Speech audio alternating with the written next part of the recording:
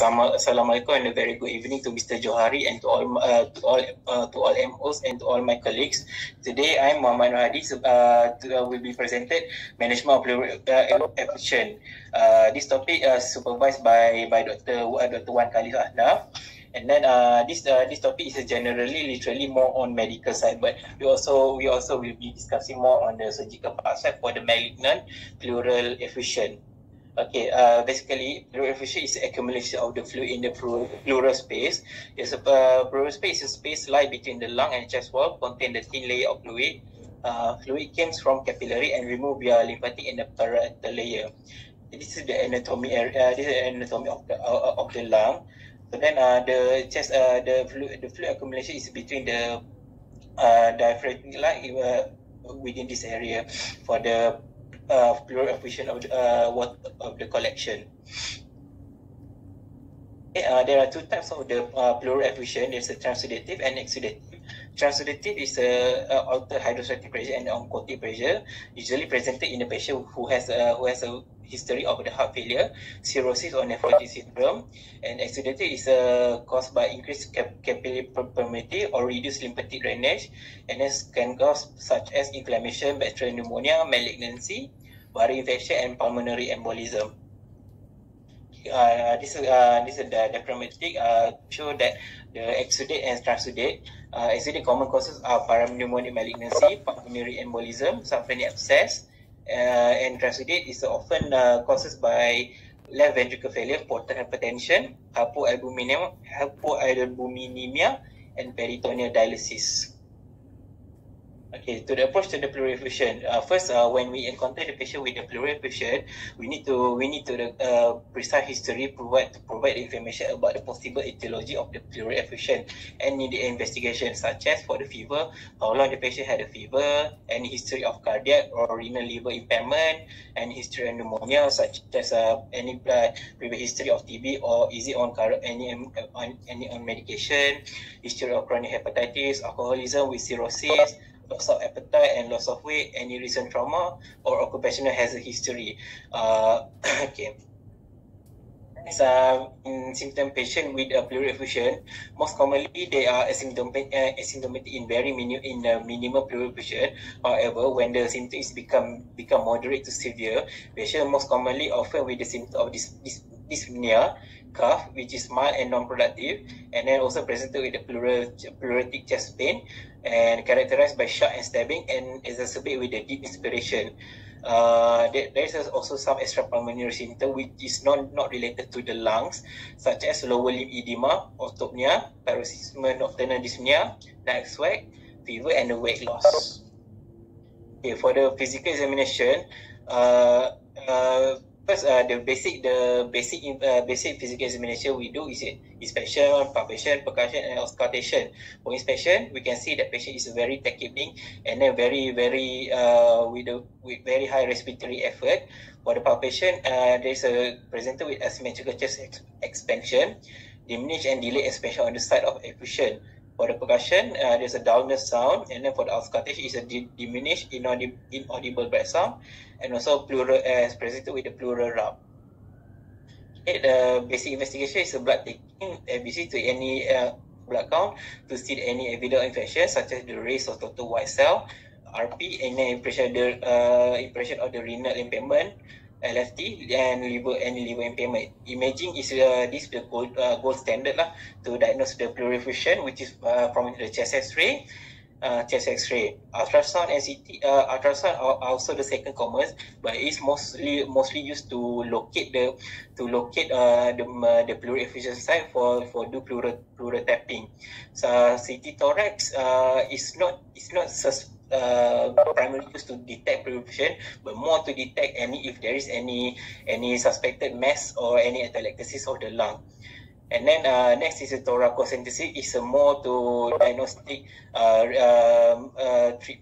treatment, which is we can get the investigation and also relieve the symptom and relieve the cause of the pleural effusion. The other investigation we can do, we can offer is the echo, and then also biopsy if the patient is suspected for the TB or malignancy.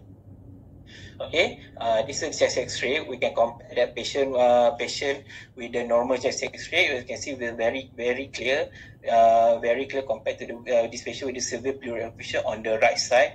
We can see there is a hyper echoic of the chest, right side chest of the right side of the chest of the lung. And then for the ultrasound thorax, as we can see, this from the view, this patient with the normal, and then the pleural effusion, we can see there's a hypoechoic, which is the water. You see, is the water lah from this side. And then the CT thorax, see there's a effusion in this side. Okay, next, talking about the malignant pleural effusion. Malignant pleural effusion are the second, the leading cause lah, or the after parapneumonic effusion, it cause of exudative exudation. So talks on the patient are initially asymptomatic. The majority will eventually develop dyspnea at rest. Likewise, the malignant pleural effusion is associated an average survival of 4 to 7 months. The treatment for the MPE is to aim to relieve the dyspnea in minimally invasive manner, and ideally minimize repeated procedure and interaction with the healthcare system. Okay, this topic is based from the article from the American Thoracic Society journal. They give seven types of demography, which is from the PICO. A short voice is the PICO. PICO is the population, intervention, comparator, and the outcomes of format. Okay, in the PICO 1 is a patient with a known or suspected MPE. They suggest that ultrasound imaging used to be to guide the pleural intervention. PICO 2 is a patient with known or suspected MPE who are asymptomatic. The pleural type should not be performed. And then the type 3, patient with the symptomatic MPE suggests the large volume thoracocentesis. However, if it's uncertain whether the patient's symptoms are related to the effusion or if the lung is expandable, the latter if pleurodescence is contemplated to assess the lung expansion. Next, the PICO 4 is a symptomatic with MPE with known or likely suspected expandable lung. We can use an indwelling pleural catheter or chemical pleurodescence to be used as the first line definitive pleural intervention for the management of the dyspnea. The PICO 5, patient with symptomatic MPE and expandable lung undergoing tub pleurodescence suggests that either use a tub using the tub as the substance for the pleurodescence. Okay, next, type 6, a patient with symptomatic malignant pleural effusion with non-expandable lung, failed pleurodescence or loculated effusion suggests that use of indwelling catheter over the chemical pleurodescence. And the last one, in patient with indwelling pleural catheter associated effusion, the removal is usually adequate, suggest to remove if the infection fails to improve the outcome of the dyspnea of the pleural effusion of the patient.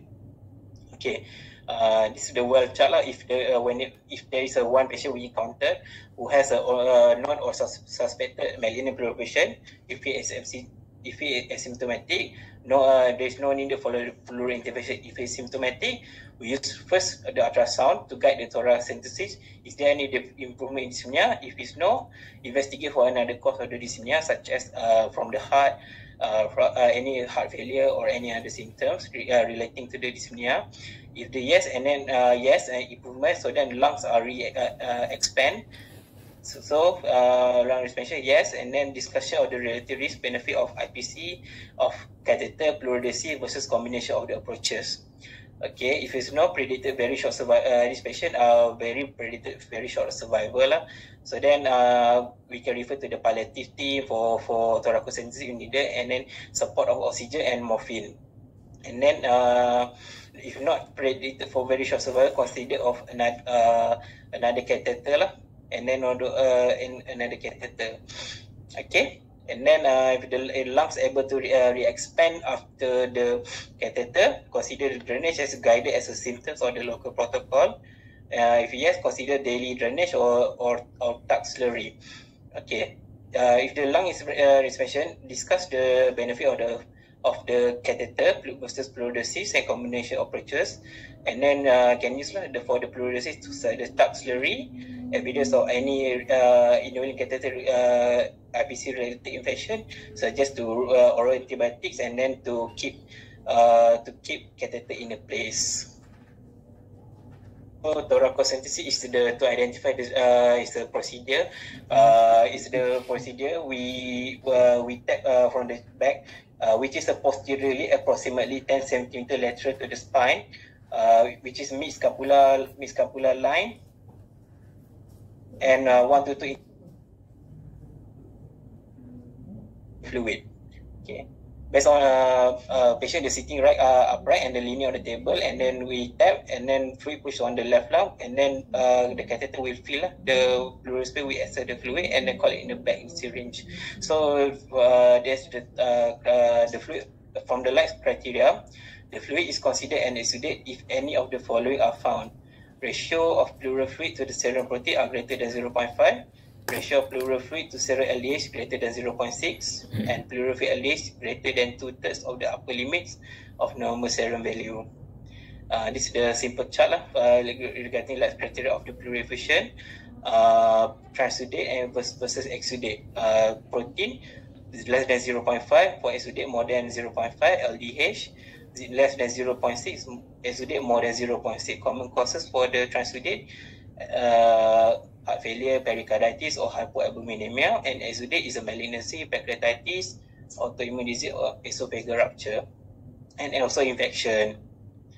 So next, the management for the malignant pleural effusion is a pleurodesis. Pleurodesis is injects an irritant to the irritant into the space of between the lung chest wall. There are a variety of substances that can be used.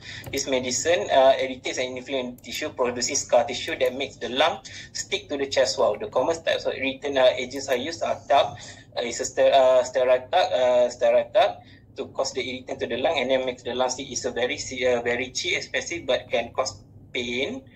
To the lung, but we can manage it by giving analgesia. Next, common use is the bleomycin. Bleomycin is a anti-cancer agent used for Hodgkin or non-Hodgkin lymphoma. It's very effective, but however the disadvantage is a very expensive drug to use as a pleurodesis. That's all for me. And my reference from the Medscape, and also from American Thoracic Society documents regarding management of malignant pleural effusion. Thank you. Is there any question?